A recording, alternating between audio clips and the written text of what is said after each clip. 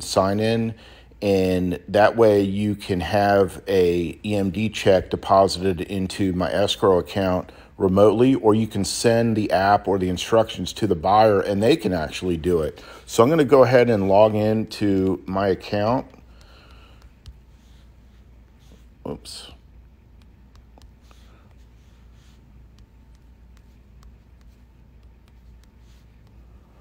Okay, now once I'm in the account, you're going to see in the upper left it says earnest money. I'm going to click that. I'm going to click earnest money again. Now I've got to find ratified title group, so all I have to do is search at the top. I put in RAT, you've got RTG logo right there. I tap the logo. I confirm that it's ratified title group. Then I've got to pick which escrow account. So if you're doing Virginia, you'd click Virginia to the right. It's asking me if that's the one I want to select. I say yes. Now this is where I go ahead and put in my information. Street name.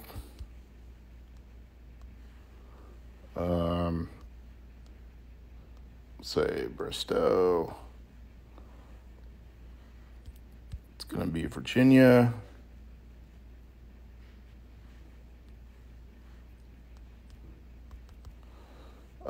Check amount. The EMD amount's going to be $2,000.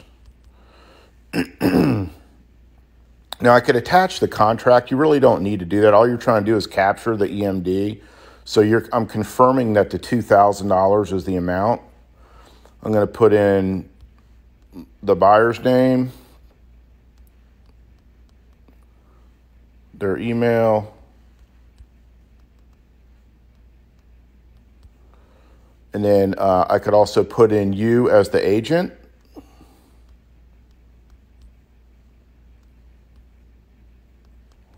Your email, whoops, last name goes here.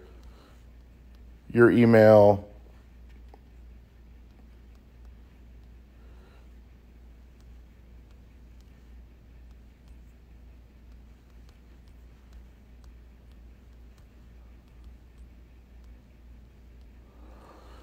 and then if I wanted to, or if I could also put in the seller and the listing agent info. Now, by putting in the email, you're going to get notified when the deposits happened. So once I've got the information in there, which is really basic, I hit capture. Whoops, it's asking me I have to put in the seller's name. Sorry, forgot about that.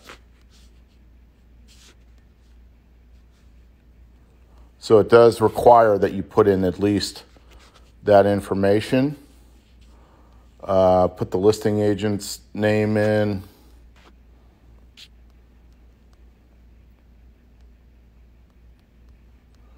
Let's see if it'll allow us then.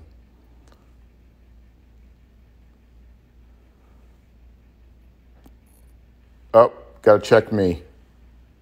See that little me that I just checked? Now that's putting my information in there, but once they have their information, they check me, that'll allow that information to pre-populate. So then I hit capture. It's saying it wants to allow my access to my camera. And then this is where I would line the check up and then go ahead and capture it.